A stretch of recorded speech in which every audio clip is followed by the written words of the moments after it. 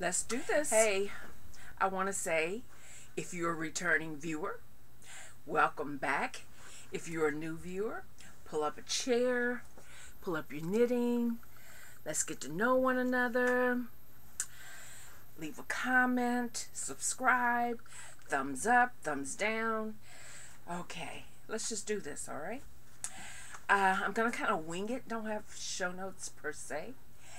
I'm going to try to keep this under my 30 minutes. And as you may already know, this is number 3 in my podcast, which has a name now. And I'll talk about that at the very end. About my crochet work, about me learning to knit, about whoever's knocking on the door. Yes? Oh, you're doing a YouTube video? Yes, I am. What do you need? Sometimes. Don't you have crayons? I bet you have tons of crayons. Like, the ones I used are the ones from the Twistables, and I can't find a crayon that matches this. Okay, we'll go get the Twistables. Okay, that's Carter, by the way. Now, what was I saying? Okay. All right, well, let's just get this party. Oh, this is number 3. That's what I was saying. This is number 3 of my podcast, which now has a name, about my crochet work, me learning to knit, my art quilt that I do, and I'm working on one that has a deadline coming up, and I'll share a little bit about it. I also, and just any other creative endeavors, which I call the Kuroda University School of Art, which I have been cutting classes. But anyway, it's just about what I do, and me trying to say hey and reach out to the other knitting and or just general yarnhead, what I call yarnhead community. So, and I'll talk a little bit about a few of the podcasts that I'm enjoying, and I think that's it. So I'm going to just kind of jump right in and get started. I actually have a finished object. Yes, I do. And I finished it in 2 days. I could have done it in 1, but I started it very late. And it's a gift for my aunt. She wears hats even in the summer. She says she's very cold. And so I have 2 of them. One's already kind of wrapped up. I don't think I've shown it here, but this was a very easy pattern. It's a little loose head beanie, and it's a free pattern that was called, not sure, but I will put the name here.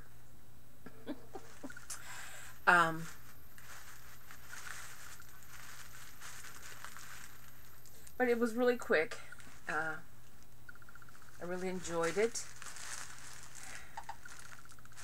I got paper stuffed in it, so, and I'm going to wrap it and put it in an envelope and send it off to her.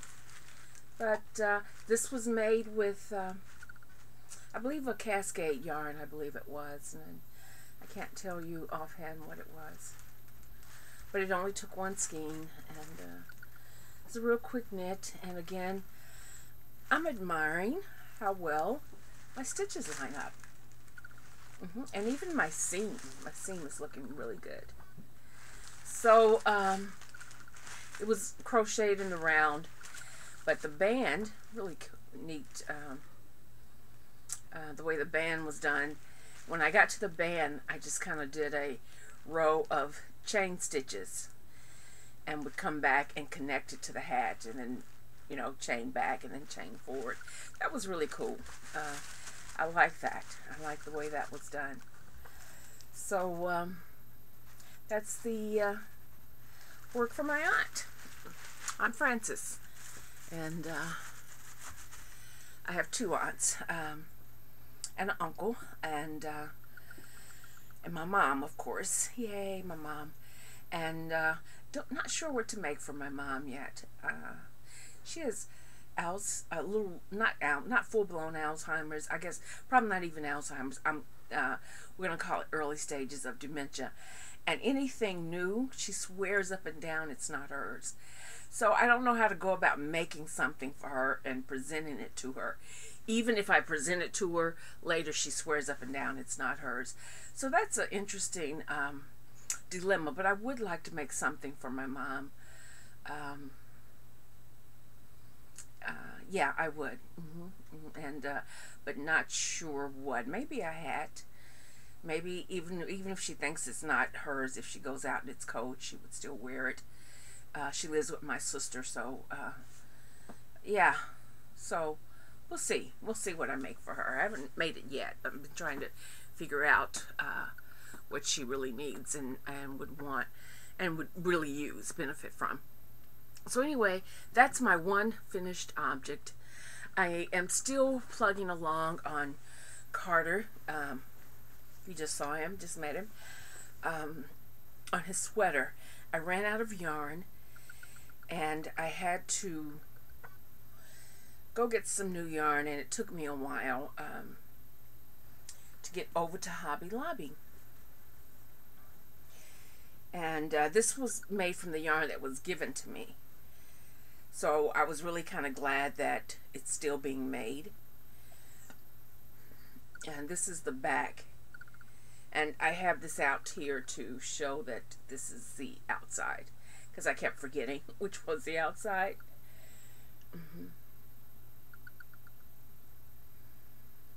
And I have the front done.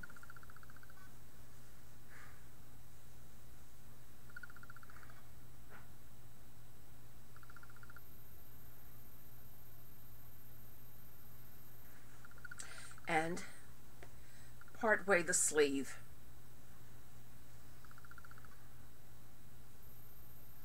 And this is where I ran out.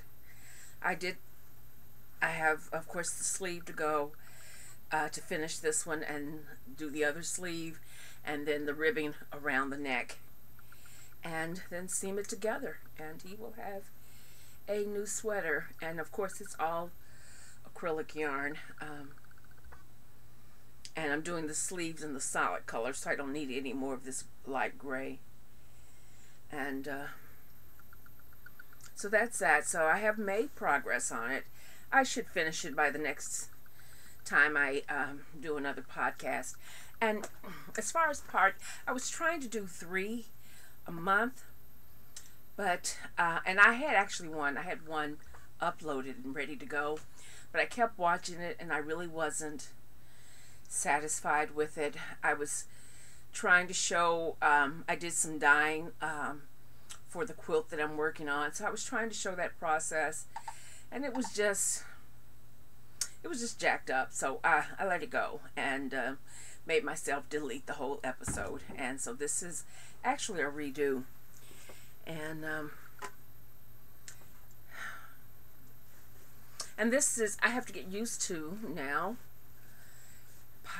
recording these when people are around. My husband has recently retired, and we haven't yet found him a hobby yet.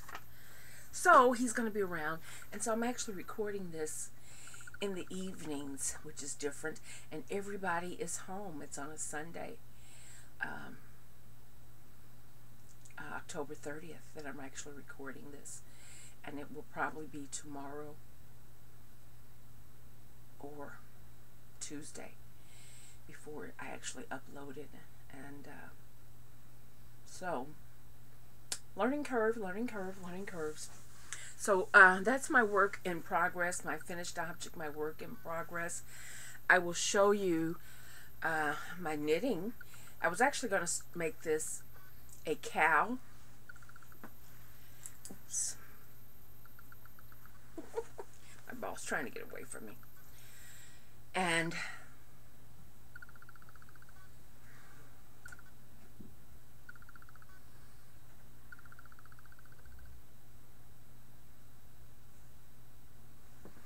It was a cow, I think, using all the knit stitch, which I think makes, if you use all of the knit stitching, you actually create the garter stitch. Is that correct? I think it's correct. But I told you I had gone into Hobby Lobby, which I rarely ever go. But these are Knitter's Pride. And they had their selection of knitting and crochet items was pretty outstanding and impressive. I guess, and I noticed that also about Joann's as well and Michael's. I guess certain times of the year they expand their selection and then they let it dwindle down to nothing, and then they go through expanding. But Hobby Lobby's had a line of Knitter's Pride items, and also their Clover line, which they carry, but it was really expanded in terms of Clover stuff, you know, knitting and crochet. So these are my Knitter's Pride needles. They're acrylic. I kind of like that. I mean, I like working with them. Of course, all of this is new to me. My other ones were bamboo, I think, and they were Chiagu bamboo. So far, I've been working with the fixed needles, circular needles. I was working with the straight metal, and I kind of abandoned that. It's okay. I am trying to decide as a new knitter how to invest in sizes and selections. I know I'm not a fan of chunky yarn, although there is a chunky yarn at my local yarn shop that I saw last time I was there, which was about a month ago, that I've been dreaming about, that I think about. It's by Malabrigo, and she had a cow that was made out of one skein, and I thought, okay, I could do that. I could do one skein of, because you know it's a little pricey, and but it was the dye, it was the color, the intensity of that dye. Oh my gosh, it was like vibrating with me. You know what I'm saying? It was just whoa, and I'm like, I don't know what dyes they use or their dyeing process. I know they have it on lockdown because it is just, it's radiant. You can almost hear sound from it. It's really interesting dye that they on their yarns. But anyway, I'm getting carried away. But this was going to be a cow, my first knitted object. And then I decided, no, it's not going to be my first knitted object. This is just practice.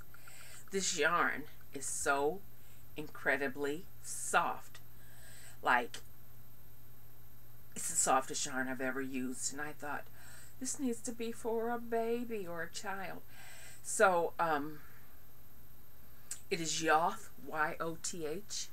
And I don't remember what that stands for, but it's a brother and sister company. And this yarn is the Big Sister yarn. I have 4 skeins of it. Each skein is about 115 yards. Got it in a yarn box subscription. And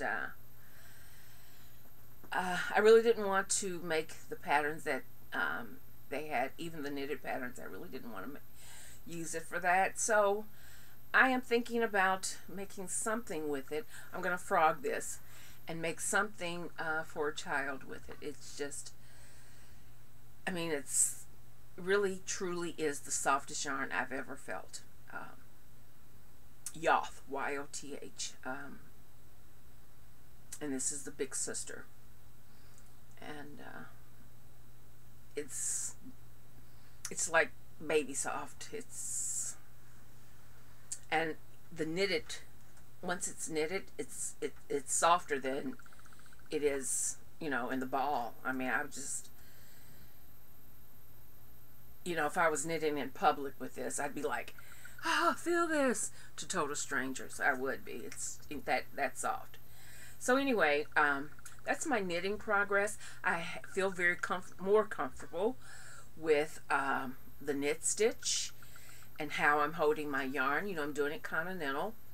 And a friend, Therese, helped me. She gave me a way that she holds her yarn, wraps her yarn around, and that I like that a lot better. So I've been doing that, and it's also helped with the purl stitch, which I was absolutely hating. I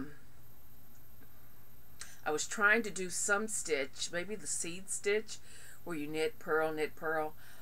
Couldn't keep up with one or the other. I was like, did I just purl or did I just knit? So anyway, I abandoned that one. But I am feeling more comfortable with that. You know, like I said, it wasn't the automatic love like crochet, but I do feel like my skill is getting more satisfactory in that I could actually knit an object. The only thing I need to watch, of course, which I guess everybody still that knits has to watch, is dropping stitches. I don't know how to repair yet. I've seen YouTube videos of it, but I think I would actually need to do that in person, I think. I went to a knit group since my last podcast.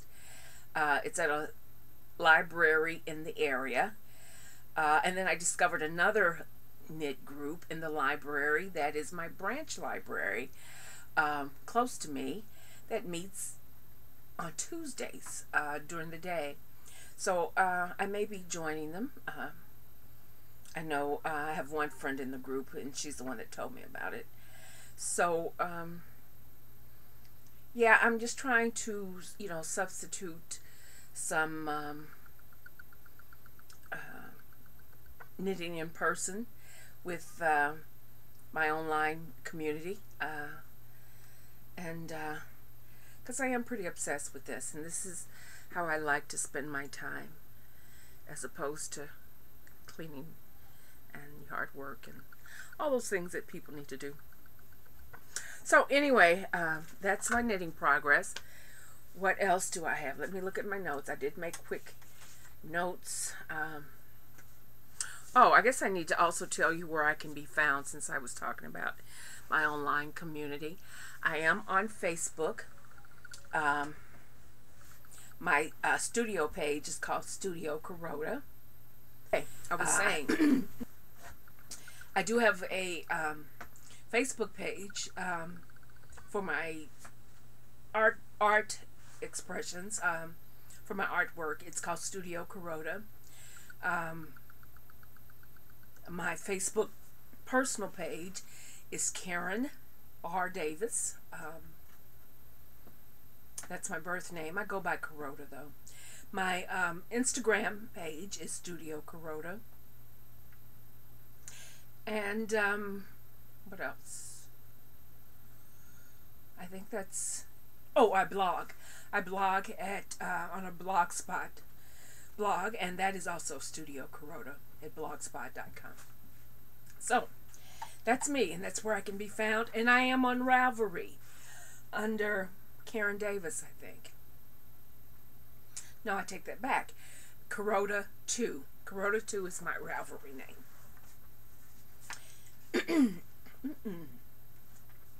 Excuse me, all of a sudden I got a frog in my throat and I don't have anything to drink. I think that is a no-no in the podcast world. You always have a cup of something, right? Anyway, I am, as of Tuesday, that's a self-imposed deadline, I am putting away all my yarn as much as I possibly can to concentrate on a quilt that I have to have finished by the end of December for an exhibit going up in January. And part of the quilt will involve these little things. They're called hexagons. And if you see, the back is white. That's paper. I get these little pre-cuts.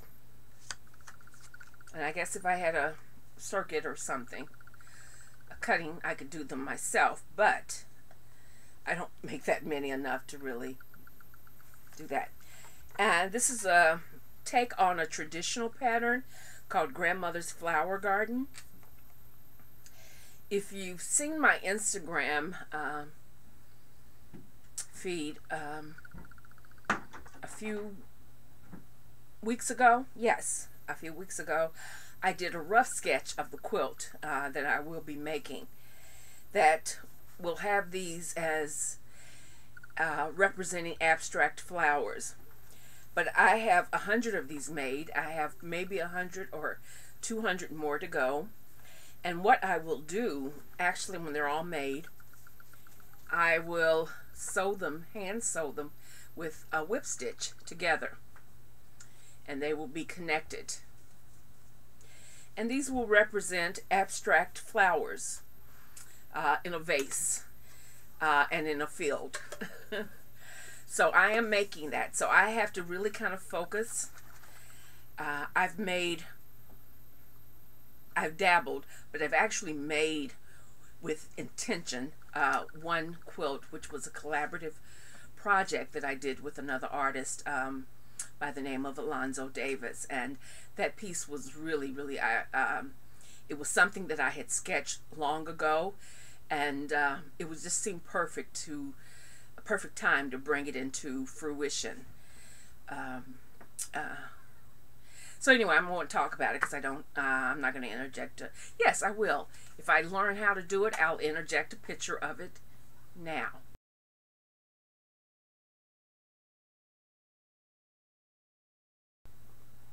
Okay. So,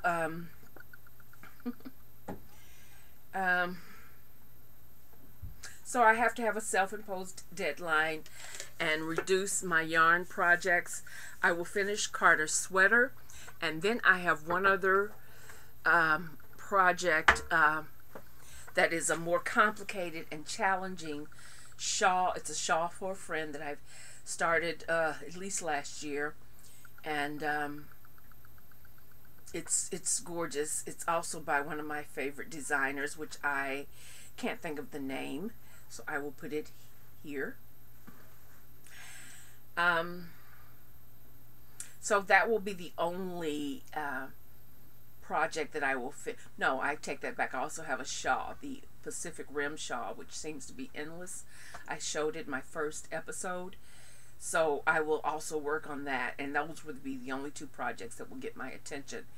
Even though I'm dying to cast on I think I have settled on what will really be my first knitted project, and that is, I'm going to see if I can show you. I don't know how this will work. Pure Joy by Joji Locatelli. I know I'm probably saying her name wrong, but can you see that?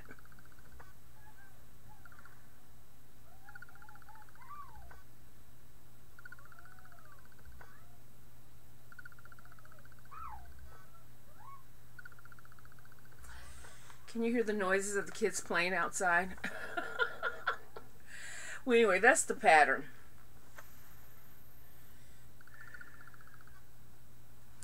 I saw it on the podcast of two sisters, and the name of the podcast is The Bookish Knitters, maybe. I hope that's it. If not, I'll put it here. Anyway, I saw it there and I fell in love with it, and I thought, if you saw my second podcast, you saw the yarns that I'm going to be using to get me through winter. So I'm going to try it with these wild, vibrant colors and not the subdued looking colors, which I do like neutrals, that you see in her Pure Joy page. I'm hoping will be my first actual real knitted scarf, shawl with the bright colored yarns that I have, that I showed in episode 2. And that, oh, no, no, no, acquisitions, I do have that. I looked over and thought, oh, what is this? I didn't have that on my notes, see? I found, I don't buy, subscribe yet to crochet or knitting magazines, but I'm always looking in the grocery store for something that kind of has my vibe in it in terms of the layout and the patterns that are in there. I don't want to buy just for one pattern. I just, that's just a waste to me. So when I can probably find that one pattern on Ravelry or whatever and buy it that way, that just seems more more like something I would do. But I did find interweave knits in my grocery store, and I really liked the aesthetics of this magazine, and the, you know, I found it very informative. I love the patterns. I can see myself making at least over 50% of the patterns included. And then there was one I'd never heard of or seen, is Knitter's Magazine. Yeah, that's what it's called. And I liked the feel and layout and patterns in this magazine as well. So those are my finds or discoveries. I've not yet found a crochet magazine, but I'm looking at, I've not seen it in our stores, but Happily Hooked. I am on their Facebook page, and kind of like the vibe on it, and so I'm thinking about looking at that, see if that subscription. If you have any recommendations, you know, give me a shout out if you find a crochet magazine that you think is pretty cool. Then the other, my last acquisition was actually a gift, and from a good friend, a long time friend who lives in Ohio, who sent me some yarns that she didn't like the color of. I'm the recipient. I knew they were coming, but you know, it's always like Christmas when you get yarns in the mail. For me it is. But she sent me 4 skeins of Boutique Unforgettable in Parrot, the colorway Parrot. And I got, like I said, I got 4 skeins of it. Not sure what I'm going to make, but who cares, right? So, yeah, and I know from listening to podcasts, people who use Red Heart really like, speak highly of Unforgettable. So, and I had been wanting to try it based on that. I'm getting hoarse again, so excuse me for the, you know, not having anything to drink or any water. But, so I got that in the mail. 1 skein of a Red Heart with Love in the colorway of Autumn.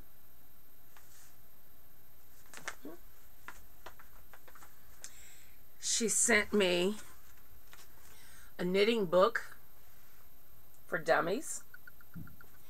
And these are great books. Took me a long time to warm up to that for dummies. But they are really good books. And so I've not read this one yet. I've not looked through it, but I'm hoping it will help me embrace that whole knitting vibe. Then, what's that doing in there? My glue sticks that I use in my making my hexagons. Then she also sent me, I'm going to show you this. This was the real reason she mailed this to me. First, I'll show this. This is a hollowed out ink pen. And For those of you who use the item I'm about to show, you may be kind of guessing, coming close to guessing what she sent. Yarn runs through here, okay? And I'm not really sure why, but that's the purpose of it. Then she sent me 2 of these, different sizes. And if you use these, you really know what she sent me, right? Yep, Kelly, my friend in Ohio, is a loom knitter. And this was one of her beginning looms. It's a sock loom and a small scarf loom, I am told. And I am dying to try it, but I can't be distracted until I get this quilt finished. So I have put this off until the 1st of the year. Okay, that was my computer. But anyway, so I'm putting this off until the 1st of the year to try. And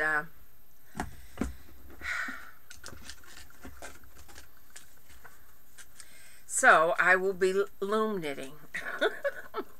Or at least giving it a try, and probably socks, yes, as opposed to a scarf.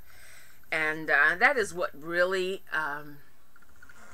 drew my love to want to even learn to knit, was the socks. Even though I like the look of knitted socks. I know you can crochet them, and I've not tried to crochet socks, but the knitted socks. And also I love shawls, and I like the appearance of some knitted shawls. And I thought, oh, I've got to do it. I've got to learn. I can't just say, you know, keep ignoring them when those patterns pop up on Ravelry. So that was that. That's why I'm really drawn to learn to knit. The reason that I learned later is that because I want to also learn to do sweaters, thus I'm trying out Carter's sweater first, that it takes less yarn to knit than crochet. So that's a plus too, because you have to buy so much yarn, especially for plus sizes. And if I want it to be a nice quality yarn, you know, less yarn is better. So that's one reason I decided to also just jump in and learn to knit.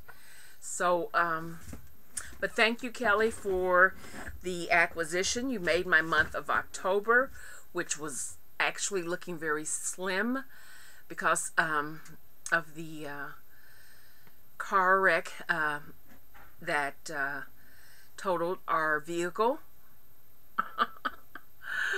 So I was kind of scared to even spend any money, and still kind of scared to spend money until we replace the car, which is anxiety inducing in and of itself to go car shopping. I don't look forward to it.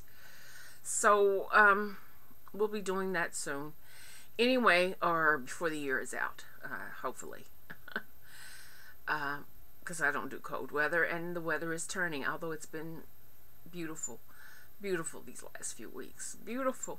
Anyway, beautiful. So anyway, that's my show for today. Oh, I do have a name, right? And I hope to be getting my custom logo and masthead from my brother, Karen Yagu. You need to get with it. I know you can whip it out in no time. Anyway, the name of my show will be The Yarn Crow. Yes, The Yarn Crow. I like crows, and it just seemed appropriate. I had a list of names that I put up for vote in 2 different Facebook groups. Yarn Crow was the one that got the least, actually got no votes. But I liked it the best.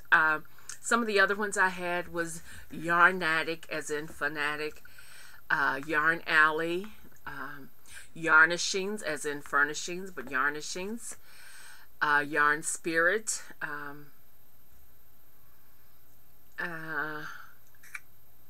Yarn Shiki, as in dashiki, but Yarn Shiki.